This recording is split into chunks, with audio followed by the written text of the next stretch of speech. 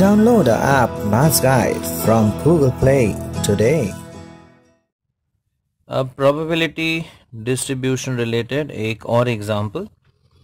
Calculate E of x, that is expected value of x, and V of x यानी variance of x if x denotes the number obtained on the uppermost face when a fair die is thrown. तो जब एक fair die को हम toss करते हैं, जो sample space आता है वो है 1, 2, 3, 4, 5, 6. So n of s is 6.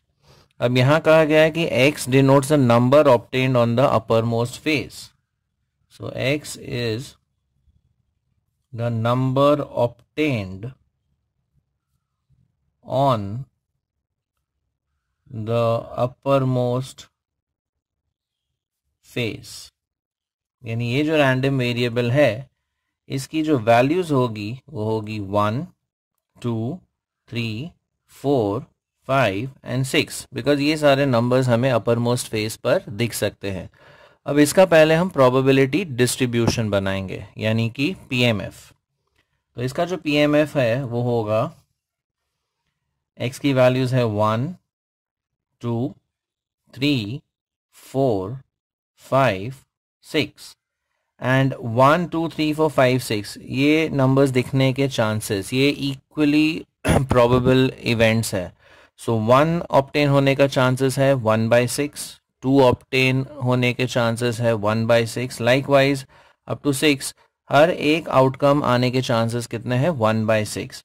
तो यहाँ पर हम प्रोबेबिलिटी लिखेंगे एज 1/6, 1/6, 1/6. अगेन 4 ऑब्टेन होने के चांसेस है 1 आउट ऑफ 6, 5 के भी 1/6 एंड 6 के भी 1/6.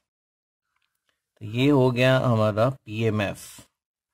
अब इस डिस्ट्रीब्यूशन का हमें मीन एंड वेरिएंस कैलकुलेट करना है. तो उसके लिए हम एक टेबल बनाएंगे जहां पर पहला कॉलम आएगा x, next column would be px, फिर आएगा x टाइम्स px और आखिरी column x square times px. तो ये टेबल हम प्रिपेयर कर लेते हैं. अब x की वैल्यूज है 1, 2, 3, 4, 5 and 6. Right? Then probabilities, each of them is 1/6, 1/6, 1/6. This is also 1/6 and this is also 1/6. अब x into px, 1 into 1/6, that is 1/6, 2 into 1/6, तो इसे हम लिखते हैं 2/6, फिर 3 into 1/6 is 3/6, फिर आएगा 4/6, फिर 5/6 और आखिर में 6/6. नेक्स्ट आएगा x स्क्वायर px यानी x px को हम मल्टीप्लाई करेंगे x के साथ. इन दो कॉलम्स को हम मल्टीप्लाई करते हैं तो हमें वैल्यू मिलेगी x स्क्वायर px की. सो 1 into 1/6, then 2 into 2/6, that becomes 4/6.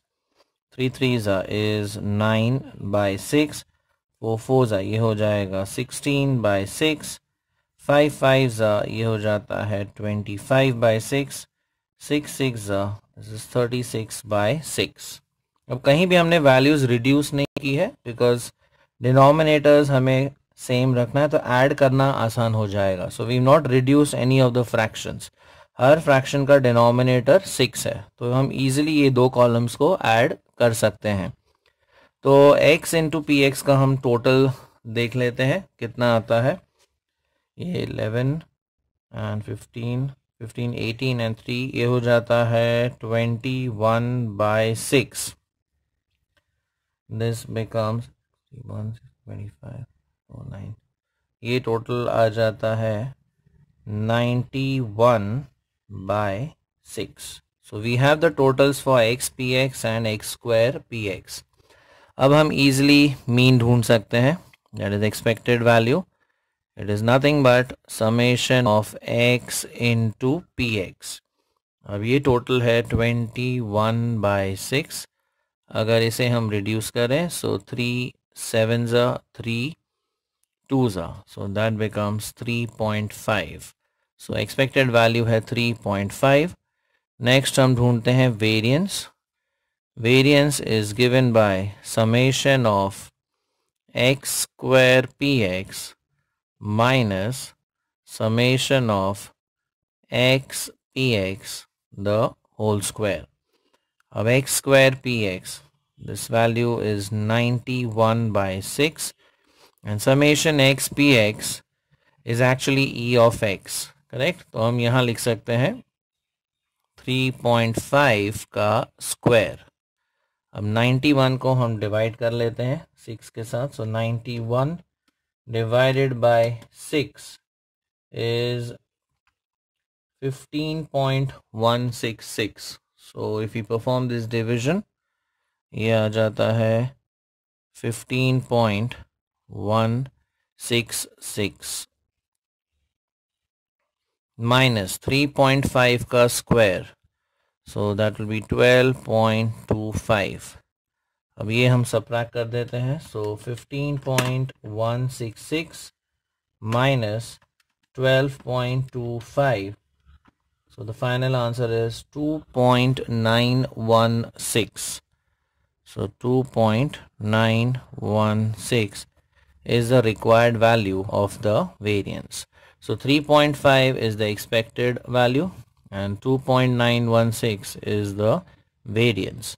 तो यहाँ पर x denote कर रहा है number obtained on the uppermost face. Now we know the numbers that could be obtained are 1 2 3 4 5 6 and each of the numbers that you obtain उसकी probability है 1/6. फिर हम टेबल प्रिपेयर कर लेते हैं x px and x square px का, and then we calculate the mean and the variance. Like it, share it, and subscribe to our channel for more such interesting videos. Thank you.